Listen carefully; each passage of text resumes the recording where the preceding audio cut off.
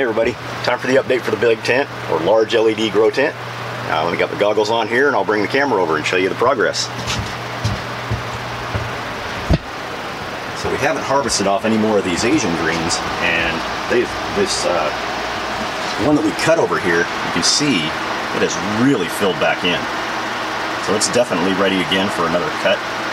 And I was thinking that we might cut some of this for our dinner tonight, because we're going to have a like an Indian curry with chicken dish with some rice, and then maybe we'll have this as a salad because it does have a mustardy taste.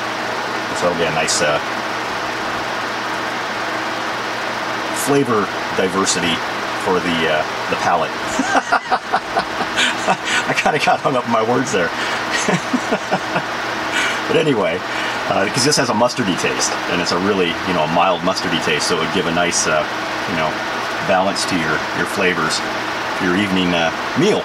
Because, you have the curries and the spices of the Indian spices, and then you have this mustard that would kind of, set it off. I don't know what I'm talking about half the time. The parsley here, Paula's been coming down here and cutting off some of the parsley, and we'll be taking 2 more of these pots upstairs this week, because Paula's chopped off pretty much all the parsley off the 2 that I put up there the other time, and she has in our current kitchen window. But I told her to bring those down, and she's trying to regrow them up there, and they're trying, but it's like I told her, we have a grow tent downstairs, why not just throw them in there, and we'll just grab 2 more pots. That's why I planted these. So we'll be rotating those out. The little peppers back there, they're really putting on a lot of fruit set back on there, so we'll be harvesting some of those. I think that one little yellow one's almost ready to go back there in the back.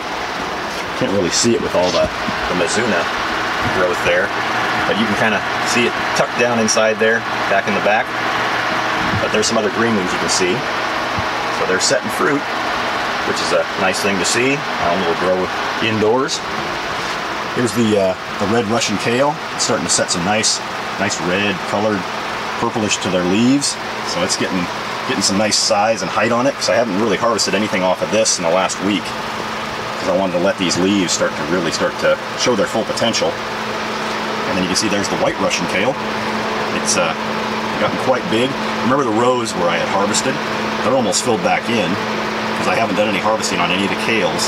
I wanted to let them grow a little bit so you guys could see what they look like when they get a little bigger. The parsley is filled back in. You can see all this new growth we've got here. And then we've got the beta mix chard back there.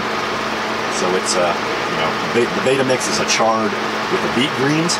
So I guess if you let those get big enough, you'd actually probably develop beet heads on some of that stuff. But we'll harvest that off probably this week. And then we've got of course we got the parsley. It's just, green and grows insanely well in here. And of course we got the garlic chives. Paula comes down here and chops these off. Uses this in some of her sautés. And then we've got the basil back here. Paula's been coming down and chopping off the tops here and getting them to leaf out new growth. So we've got a lot of new growth coming on in here. You can see where, like, you chop the top here, you'll get a side shoot coming up here and a side shoot here. So that's one way to keep your basil in high production, is to top it, cut it back down, let the sides grow up, top those, and then you just keep this continually side shoot growth, and eventually you'll run out of momentum in the plant. But by that time we're going to have the other basils from the mid-size tent coming in here to take over. And then here's the chard. This is the Vates kale, or not chard. This is the Vates kale, and you see I'm letting it get bigger, and so you're getting a lot more, bigger growth in here. What's inside of this box right now, this tray, would be a meal in itself if I harvested off just this. Paul and I could have a nice dinner with just this kale, and this stuff is really tender and nice. I mean, I'm surprised, even at this size, when it gets up to the bigger sizes, it's still very soft and palatable. I mean, you can eat in a salad, you don't have to saute it down to get that tenderness. Then over here, we've got the beta mix, another one. And it's looking good. I came down, we cut a couple of these out of here just to open it up a little bit, but it definitely needs to be harvested, because we've got a lot of crowding still. But I'm happy with the regrowth, because I did put some fertilizer in here, and I'm noticing a lot more colorful regrowth. You're getting a lot of the veining you see in these leaves. so it looks very nice and healthy. And you know that's going to be a nutrient-dense meal. And of course, you know, we've got the poinsettia, as always, sitting in the corner, just happy as can be. Looks like it's put on a lot of new growth out in these areas here. New leaf clusters. I mean, well, this thing is sturdy. I have no idea what we're going to do with this little guy if you know, he tries to, or she tries to grow too big, because this is a food production tent, not a ornamental greenhouse Christmas plants. But you can see, look at the stalk on that guy. That is just crazy. I mean, you don't see that kind of, I mean, look at that woody stalk. I mean, that is like a tree. Look at that thing. Holy cow.